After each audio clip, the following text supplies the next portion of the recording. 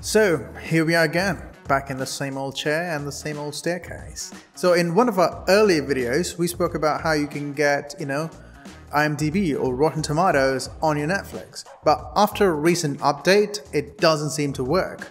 Almost like, lending your credentials to your friend, and now Netflix doesn't seem to work for him.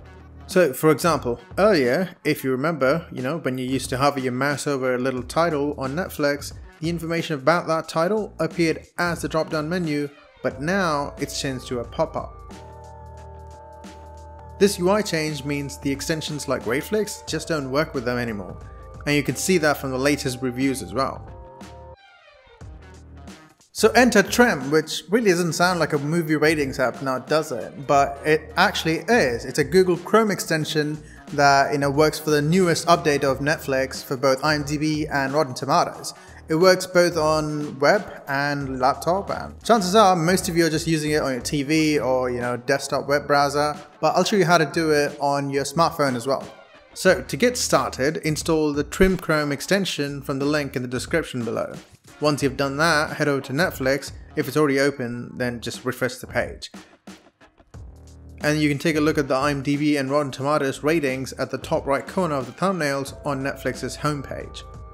Click on the ratings will open either IMDb or Rotten Tomatoes websites of the movie or TV show directly, but it doesn't provide episodes-wide rating like Rateflix extension used to show. Anyhow, Trim has the option to fade out all the movies or TV shows with low ratings. To enable that, click on the extension icon and set IMDb rating threshold and Rotten Tomatoes rating threshold for the Rotten Tomatoes website, and then click on the fade out low rated items option. This will fade out all the movies and TV shows that have a lower rating than the threshold that you've set. For example, I don't want to see anything less than 6 IMDb ratings, so I'll set a threshold of 6 and above. Apparently, there doesn't seem to be any quick way to check IMDb ratings or even Rotten Tomatoes on your Android or iOS devices. As of now, I use Google Assistant, or you can use Siri as well if you have an iPhone, to find the IMDb rating. Alternatively, if you want an Android app that will display IMDb ratings in the Netflix app, simply download Flutter from Google Play Store. Now open the app and then tap on Configure Settings and then Manage Supported Apps and then toggle the Netflix option to On. Next, tap on the Activate Flutter button at the bottom of the screen.